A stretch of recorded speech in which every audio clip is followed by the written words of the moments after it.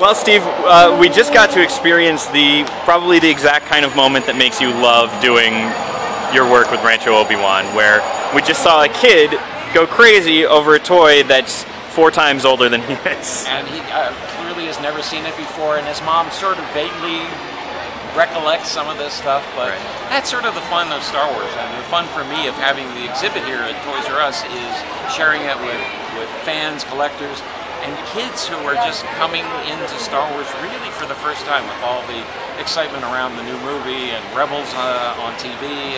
It's a very cool period to be a Star Wars fan. What was it about Toys R Us's approach and the whole Force Awakens, Force Friday that made you want to come across the country and haul a bunch of your collection out here? Well, they gave us a call and said, would you be interested? And, you know, really, so many of the items, when I look at them, have price tags from Toys R Us. So I've been buying Star Wars at Toys R Us since the beginning, since 38 years ago. And the fact that they wanted to set up sort of a survey, not just the oldest pieces or the most expensive, but really a survey of Star Wars toys through the different eras.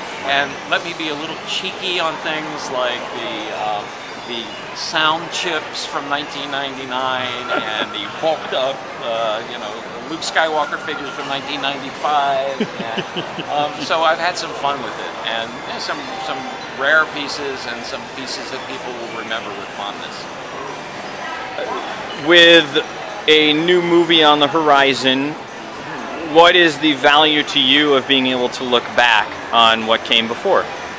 Well, I mean, one of the things that I've done since my first book came out in 1992 was to sort of inform fellow collectors about what was out there. A lot of people thank me or blame me for the first book, from concept to screen to collectible, for letting them know how much stuff there was out there. You got to realize this was before the internet, before eBay, before Amazon. You didn't know about these things, and to see pictures of foreign items you didn't know about, to see pictures of food items, prototypes, and it started a lot of people in the collecting field.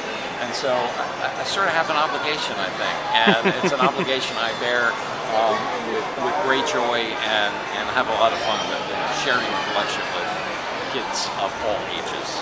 Aside from the iconic logo being on the box, what does it take for something to be Star Wars, in your opinion, for something to really breathe the franchise?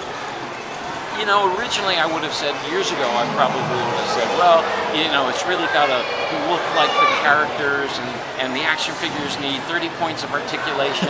But there is something sometimes ineffable about what turns you on about Star Wars. And so when Little Galactic Heroes came out, they were obviously made for kids. Kenner had attempted to do a preschool line. They finally did a small one with Ewoks, but never that successful.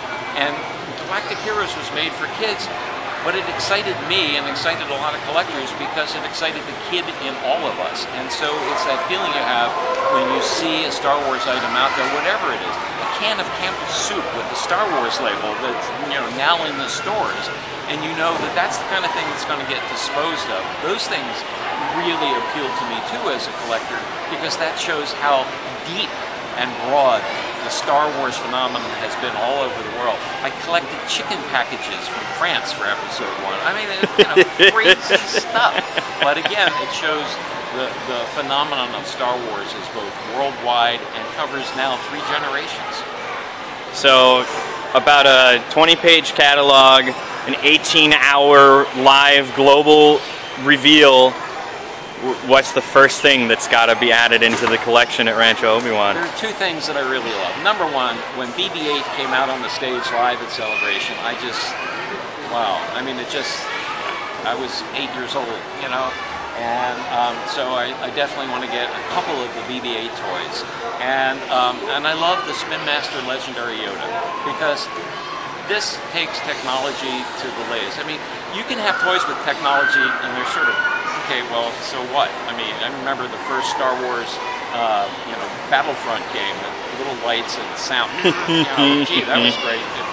But this is a toy that you can do a force push and does all these lightsaber moves, turns around 360 degrees. You can talk to it, it responds. things like that excite me, and that I will definitely take out of the package both of those and play.